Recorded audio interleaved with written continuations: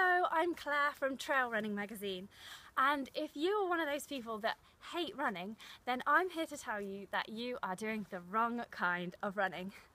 I used to hate running too. In fact, I used to be pretty phobic of it when I was at school and then all the way through uni as well. And now I've ended up being the editor of Trail Running Magazine. And so the thing that changed it for me was that I just used to find running a real chore. It was really boring and it hurt, and I always thought, I'm going too slow, I'm not fast enough, oh, I'm not fit enough, and I look stupid. But then I found trail running. Trail running is super exciting, it's really adventurous, it's not on roads, it's not on pavements, and it's definitely not on a treadmill.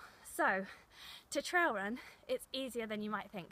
All you have to do is find a local woodland like the one I'm in today. This is Culbin in the Scottish Highlands, or a park or a canal towpath.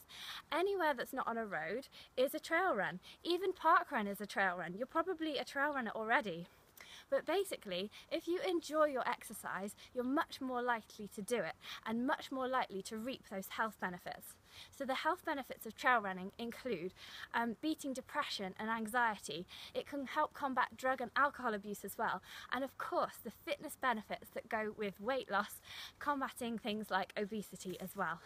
So also, trail running is better for you than road running.